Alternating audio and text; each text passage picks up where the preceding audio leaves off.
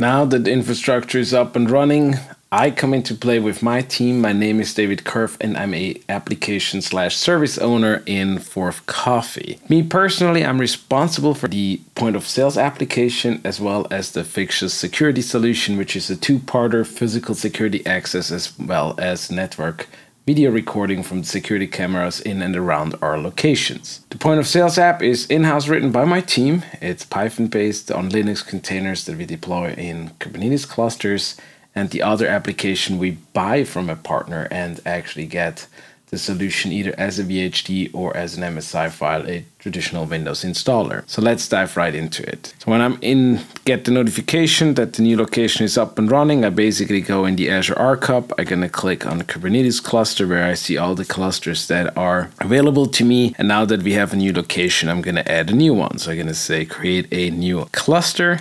I select a resource group, give it a name, so let's call it point of sales, and we select the custom location, which is Fremont. Then we're gonna go down here, generate a new key pair, point of sale key pair, and then we go to the node configuration. We can define the node size and how many nodes we need. We can also say if it's Linux or Windows based. Let's select 3 nodes and go to the next one. Access. With Microsoft, we're fortunate enough to can integrate directly with Azure Active Directory, which is a huge relief because otherwise it can be sometimes tricky if you have a special identity provider for Kubernetes. So all we need to do is make sure we add the group for my team.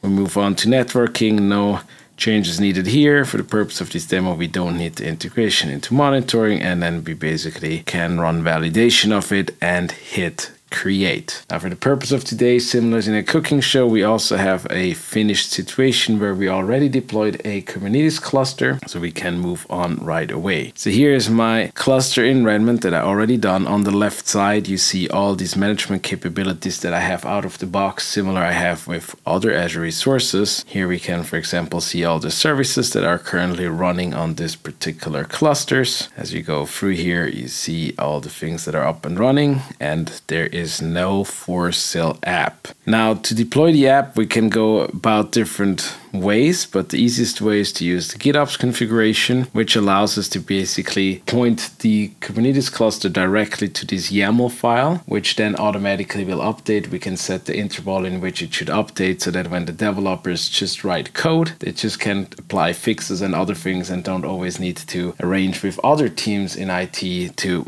have maintenance windows, etc., to update or fix their application. I'm gonna need my notes quickly here and open a new configuration name, which is Fourth Coffee app. The namespace is for sale app, and this is a cluster-based deployment. The Git repository, that's why we need the notes here, can be found here.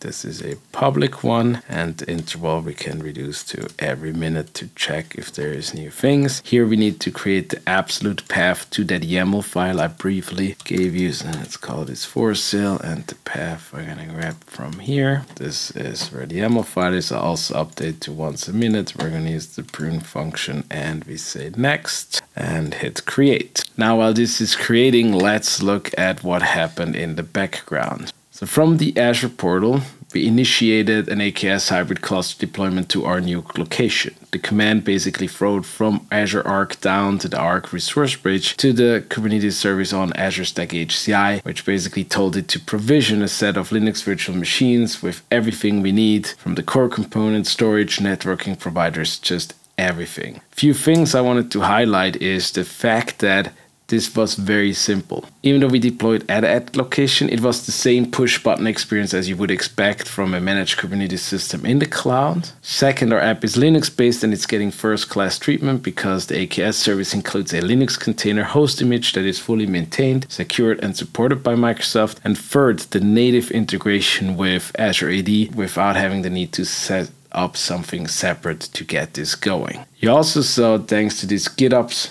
configuration with the Flux extension, the developers can really focus on deploying features or fix features without having to wait on infrastructure teams. They can use their standard tools, community tools that are being created like Flux and others, and they can fully take leverage of DevTest in the cloud and deploy at the edge, all with the same tool base. So when we go back here to the cluster to see if our extension is already done, here we see it's actually compliant and succeeded, which means we can go back to the services, and then we should see now somewhere the Fourth Coffee app. Here we go, and you see here we have an external IP for this particular service. So I'm gonna quickly take this and copy it, jump over into the remote desktop that I already have open to our cafe location so that we're in that virtual network where this AP exists, and here we go. This is it. The team is up and running and can start selling Cafe. And we can move on to the second application. Now, I did mention that the Fixture security solution is a two-parter. We have the physical access that reads the badges when you get into the cafe, which is basically just running on a Windows server, no very special requirements, and it's basically a Windows installer that has to be executed on that machine. The second one is different. The vendor gives us a VHD, we upload it, and then basically just deploy that VHD, but we have to make sure it runs with the 16 gig of memories and has the 3 disks with 500 gigs each available to store the recordings. So when we go into the Azure portal, I'm here in the Azure Arc Hub. I clicked on Azure Stack HCI where I see all the HCI system at my disposal. I click on this location 3010, and the first thing I need to do is I need to create these VM images that I use to build my VMs. And basically you see here already 2 available. One is the server 22, the core version of it, and the other one is the VHD that was provided from the customer. Just to give you a hint how easy that is, you can basically say add a VM image, you can select from the marketplace, and then here you can select which version. Once it's downloaded, you don't have to re-download it on this particular HCI cluster, and this is basically the fully patched up to date from Microsoft Windows Server version that you have here, and then you can use that image. That said, you can also use other methods to add images. One would be from a storage account within Azure, which is what we used. So the vendor gives us the image, we upload it to our blob storage and then distribute it from there to the individual HCI clusters. Or you could also update it or upload it from your local share if so desired. Once you have done this, you basically click on virtual machines and you say create a VM. You then basically are already in the right resource group and in the right location, and all you need is to give it a name. So let's say this is for the physical access, and then here you want to make sure you select the right one. Now this is the Windows installer based, so I take the standard image. I need to have a admin here, a local one, and then enable the guest management disks. We don't need additional disks, but we do need a NIC, a network card connected to the local virtual network, and then kit, review, and create. The same is true for the VHD that we got from the customer. The difference is we uploaded this also already as a custom image, so we go straight into virtual machine, create VM. Here we say unsec NVR for network video recording, and then here I selected custom managed items, this one. And then here we know we need the 16 gigabytes because they told us to. I need to define the local admin account password. Also to make sure we enable guest management, and then here we're gonna have to write, basically add the disks of 500 gigabytes that were specified from the vendor. So we can give it any name. I'm just going here, disk 1, 2, 3 to add 0, disk 0, 3.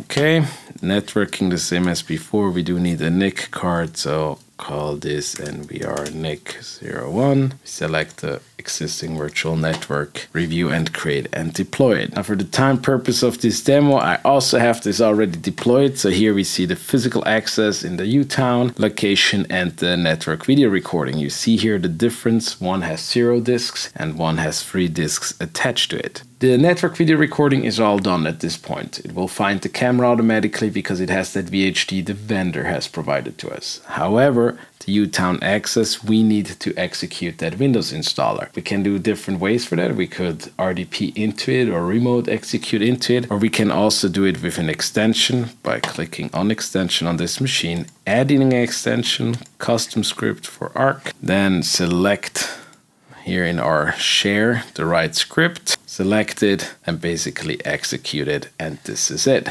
And after this is run, also the fictitious network access solution will be installed and ready to go. Now, as you can imagine, if you have hundreds, thousands of locations, that's a lot of clicks. I ran you through it obviously, but it's a lot of steps. So you can also automate that. For example, here we have a JSON file template that we could execute directly in command line if we want to, or we can make sure we copy this part, go back here, say deploy a custom template, build our own template, paste the content in here, and then now we basically have everything here asked, a lot of less clicks. We also can make sure it does what we want it to do by visualizing the template, and here we see we have the network video recording with the free data disks, and we have the separate VM which has the physical access solution in it.